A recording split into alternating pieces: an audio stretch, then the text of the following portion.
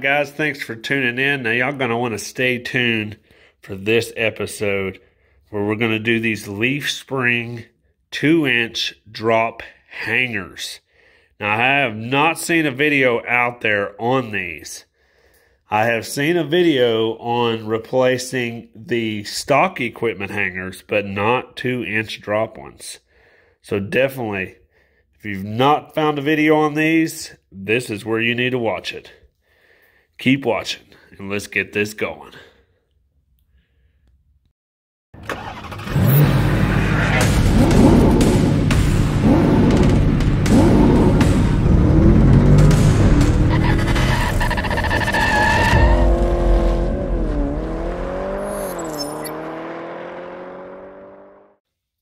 So yeah, as I said, I did some research on trying to find a video on these hangers, and I could not find one. All I could find one on was a guy had some of these, the stock equipment, they were really bad corroded out, so he was changing those out. But that's basically all I could find, and there's really no good set directions out there for it. The only thing that I have seen to find out is over there on the driver's side, you know how you have the gas tank? Well, a lot of them are saying you got to drop the gas tank and all that in order to put these in. So we're going to try to do that without dropping the gas tank and all that madness. So, and this will be a video that y'all can come to watch this on if you want an extra 2-inch drop in the back. So basically, if y'all are new to this channel, I recently picked this truck up and I'm just getting it level with the front up here.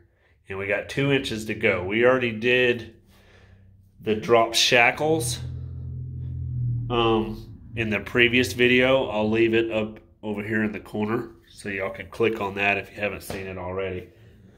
And where I'm going with this truck as far as drop is concerned, I'm going to try to do it different than everybody else. I don't really want to do a C-notch. And up front, I don't want to mess with the camber on the wheels. So we're going to do a drop on this truck where you don't mess with your camber. And you also, back here, you don't have to C-notch it and worry about bumping the bed and all that stuff, because I don't want to do that. So, and also I don't want to have to mess with the factory ride quality as far as shocks and all that. I want to try to keep it as stock as I can, but still drop it. So my next option on this to drop it 3 more inches is a whole different leaf spring setup. So if I can get that to work, drop it another 3 inches, that'll be 7 inches in the back. And then in the front, we will do the DJM control arm 3-inch drop, which keeps the factory alignment. Keeps everything factory. I don't want to deal with spindles and stuff anymore up front because it eliminates your steering even. Like you can't steer and make tight turns as much as you could with the factory stuff. So that's where we're going on this. I've lowered enough trucks now where I'm going to try to do it different than what I did with the rest. And the ride quality will stay freaking epic and all that. So keep watching for more videos to come on the next steps of the lowering the truck when we get to that point. But right now we're just going to do these here, the hangers, and see how well that works out. Thanks for sticking along and thanks for watching. Let's get to it. All right, so I wanted to show y'all before I go dropping this down. As you can see, we're at exactly 3 foot 36 inches. So we'll see how far she goes down after installing these. Now on the front, before when I measured it, it was like 34. Yeah, so we're about 33, so We might be a little bit an inch higher or so back here, but it'll almost be level. Alright guys, so I got all set up here. I wanted to show y'all. This is basically what we're taking off back here. And I went ahead and secured the leaf spring, because once I take that off, you know, it's going to want to drop. So in order for it to not drop on me, that's what we're going to do. Now, as you can see here, it has rivets on it. So they basically said you can either drill them, use an air chisel, or grinder, whatever you have that you can use to take those off, you know, with basically without running the frame. So I'll try an air chisel first and see how well that works, and then from there we'll see what happens. Alright guys, so I went ahead and pulled this bolt out, and you can kind of see because of my thing here. You see how loose that is? See? So basically it's just sitting there, no pressure on it, nothing. Now I'm going to try an air chisel on these rivets, but I've never really had too much luck with those air guns, but we'll try it and see if it'll pop them right off or what. So if not, then we will probably have to drill them. So let me put my headphones on and all that, because it's about to get loud. Let's see if I can put y'all right there.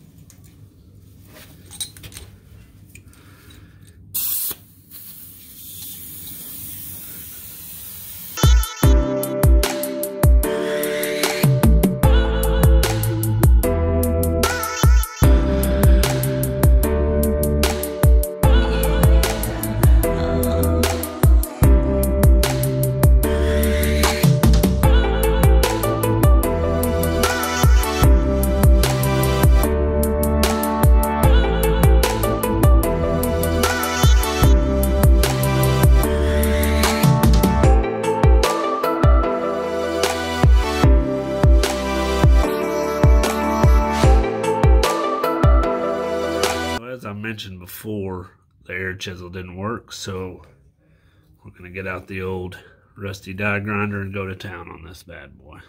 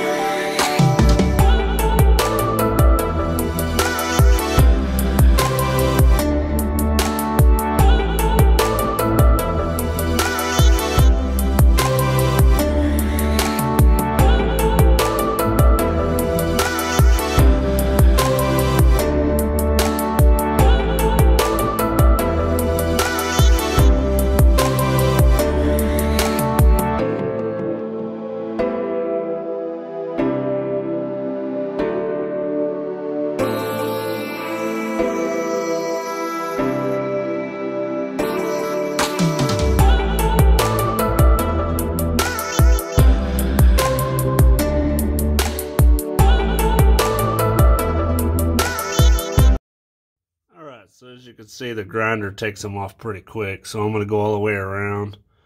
But I'm not going to leave my phone in here because we're getting particles all over it. So I'll get all these ground off and then I'll bring y'all back. Alright guys, after grinding, cutting, drilling, beating, I finally got this thing to come off. So as you can see, there's the piece there. So basically looks like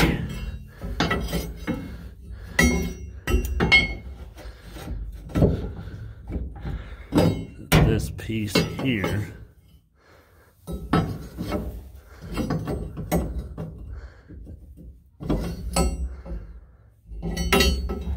is going to go in its place. Yeah, so definitely a beat down.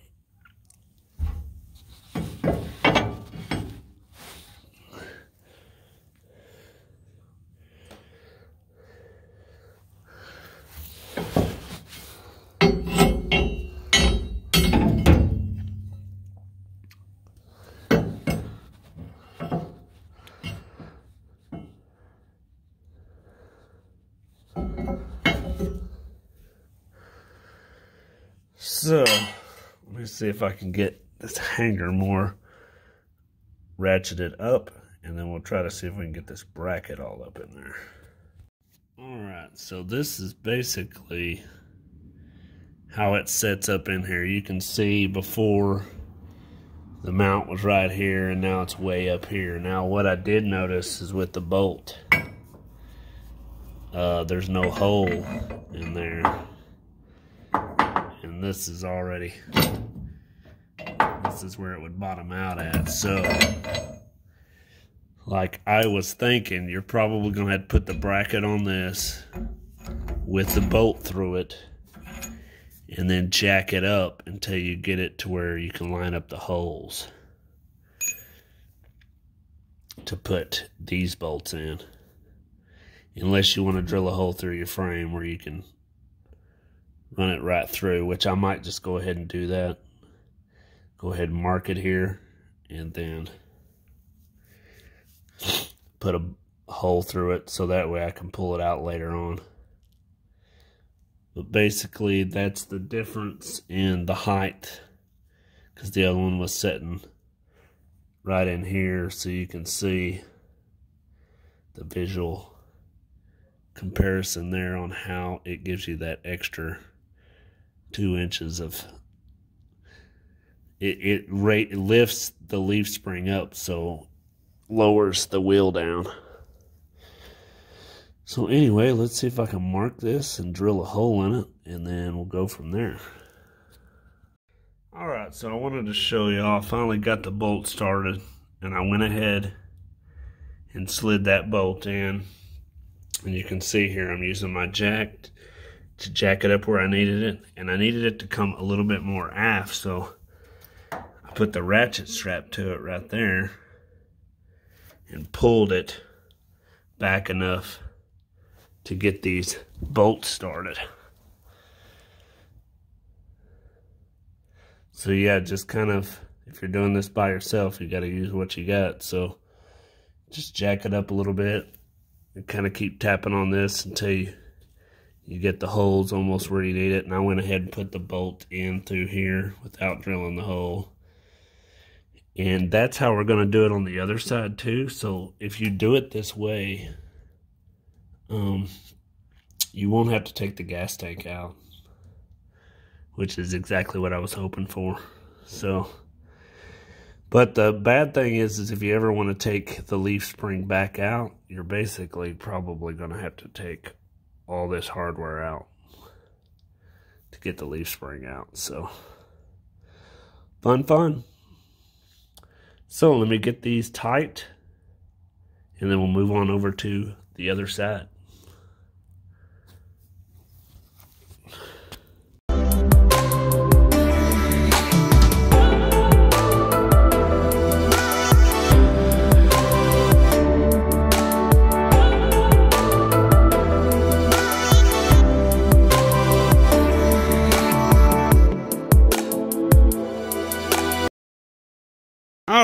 so this is what I wanted to show y'all. As you can see, we got all the rivets loose. And we dropped this down enough, the bolts right here, where we can swing it straight out without having to take the tank out. And then basically we'll do like we did with the other one, put the bracket on and then pump it back up. So you don't have to take the gas tank out on this, so don't let that scare you on them saying that you need to take the gas tank out, because it is all good. Don't have to take it out. So basically, I'm going to drop it down a little bit more, take this bolt out, just take a hammer and knock them rivets out, and we'll run the bolts in, and we should be ready to put the wheels back on. So it ain't too bad once you get all set up. Alright guys, we got everything back together, so here's the moment of truth to see how well she squats.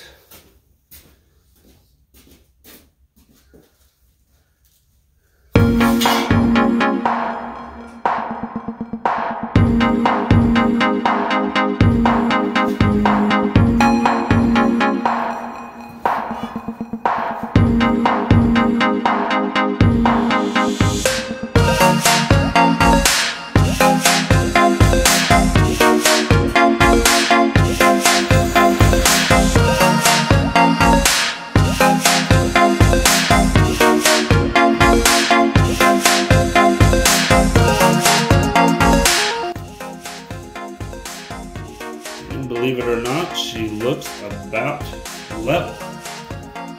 Let me grab the tape measure.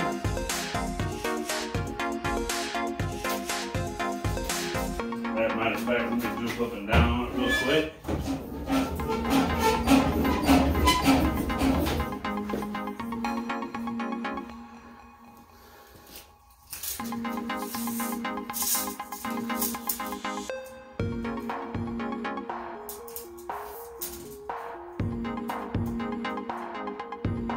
So we're at about 34 and a half, and I said the front was 33 and a half, so we're about an inch difference. Over here, we're at 34.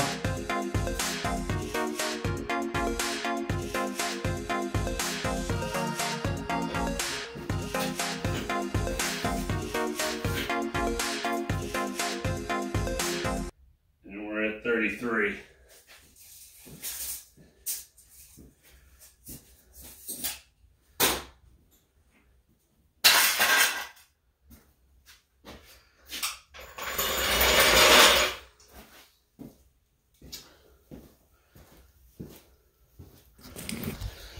So there's about an inch difference, probably, I don't think.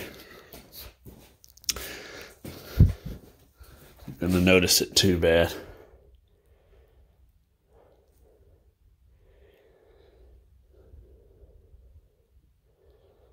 But it definitely looks a lot better. We got rid of that rake. So of course, if I put some stuff in the back, it will change it up a bit. And as you can see, there's the hanger there.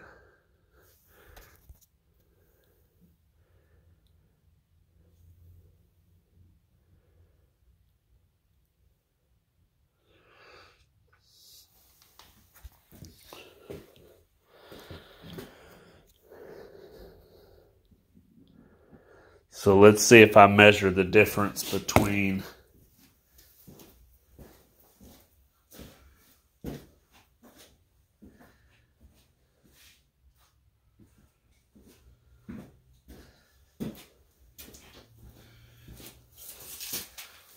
like the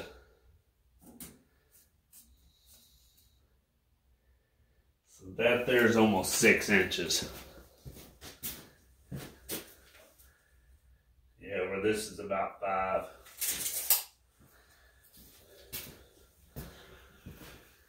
So basically what I'm thinking, these are 17-inch rims.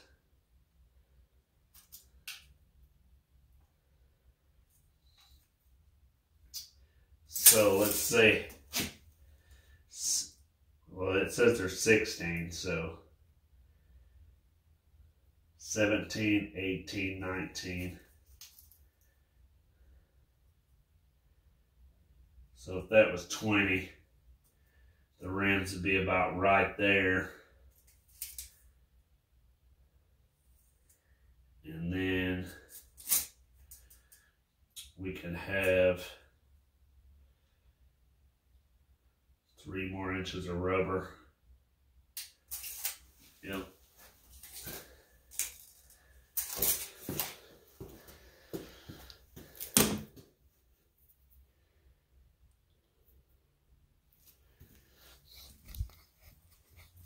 But yeah, that's basically all there is to it. See this side over here.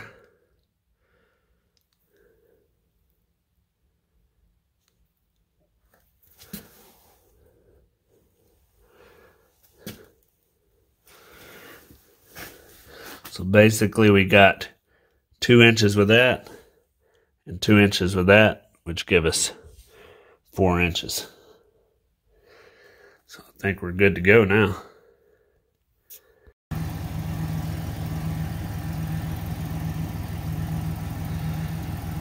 All right, here we go.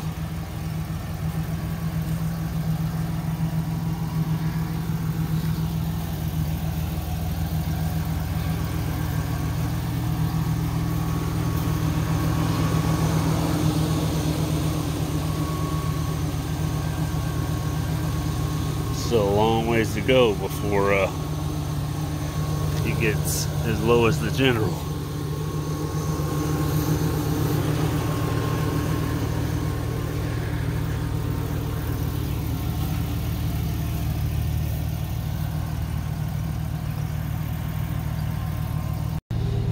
But anyway, hopefully y'all liked this video, and hopefully it was informative enough to let y'all know what you can do with lowering the trucks without having to do the C-notch if you don't want to. So anyway, thanks for tuning in. Thanks for subscribing. Give it a thumbs up. And until next time, keep it simple. Keep it sweet.